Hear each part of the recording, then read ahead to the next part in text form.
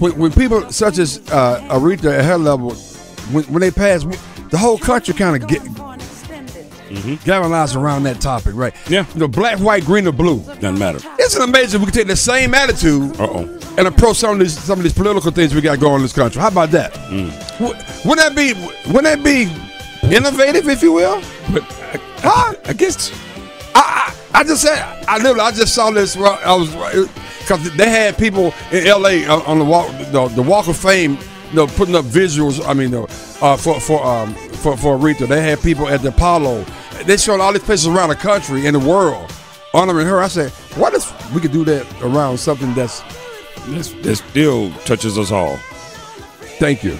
But they, of course, they talked about the civil rights era and a lot of things went on. There was no real discussion about, is it really happening? Is it not? I don't understand how. I always get upset. There was no discussion about, is this really happening or not? Is this really wrong or not? Yeah.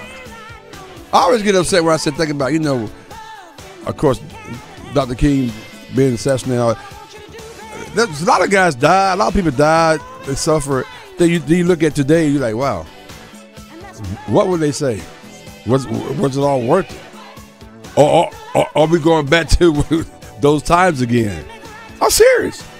Well, anytime you don't acknowledge stuff that is blatantly just wrong, you're setting yourself up for failure. It seems like it's almost you say to turn a blind eye to certain things the way we're getting accustomed to doing now. You're setting yourself up for failure. Yeah, I agree. I mean, I'm just saying. And the level of arrogance where you really don't even identify it as such is still. I mean, just think about let's just take our own health in this country. Right.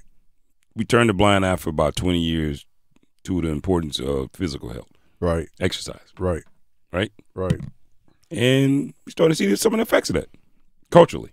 Right. So it started to show up. So we're doing the same thing when it says,